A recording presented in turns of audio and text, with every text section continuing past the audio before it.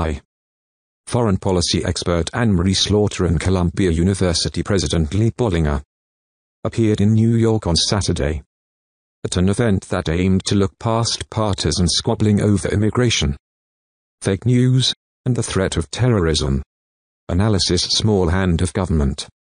Trump's aim to shrink the state pleases conservatives. President is not a natural Reagan Republican.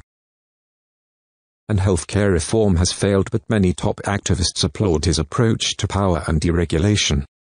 Read more. The event, A Dangerous Moment, Shades of Red and Blue, was hosted by the Ethics Centre, an Australian organisation, and sponsored by The Guardian.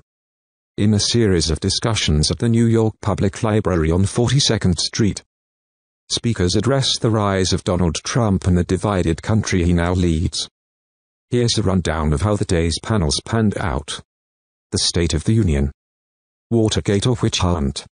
This panel featured John W. Dean, a White House counsel in the Nixon administration, Hendrik Hertzberg, a speechwriter for President Carter and a New Yorker staff writer, and John Podhoretz, a conservative columnist for Fox News and the New York Post. The discussion focused on misunderstandings between left and right, and comparisons between Trump and Richard Nixon. It's not really known what Trump is doing, said Dean. It's very Nixonian. In contrast to the era of Watergate, Dean said. The New York Times and the Washington Post are in battle with each other, a situation which encourages good reporting and close coverage of the Trump administration. Podhoretz said that in the early 1970 seconds, the church would speak out on moral issues facing the government and people.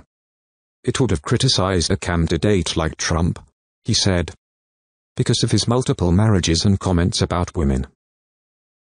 Those institutions no longer have the moral veto they once did, he said.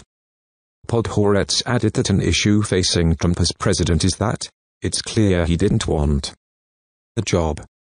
Nixon wanted to be president, but he hated campaigning, said Hertzberg. Just the opposite from Trump. The problem with strangers: Trump's travel ban and attitudes towards immigrants as terrorists dominated a conversation between Jamil Dakwah, director of the American Civil Liberties Union Human Rights Program, and Sultan, a strategist at Big Data, and a Republican Muslim American, Sana Mustafa, a 25-year-old Syrian who moved to the United States after she was imprisoned by the Assad regime, and Yael Eisenstadt, a diplomat and national security advisor to former Vice President Joe Biden.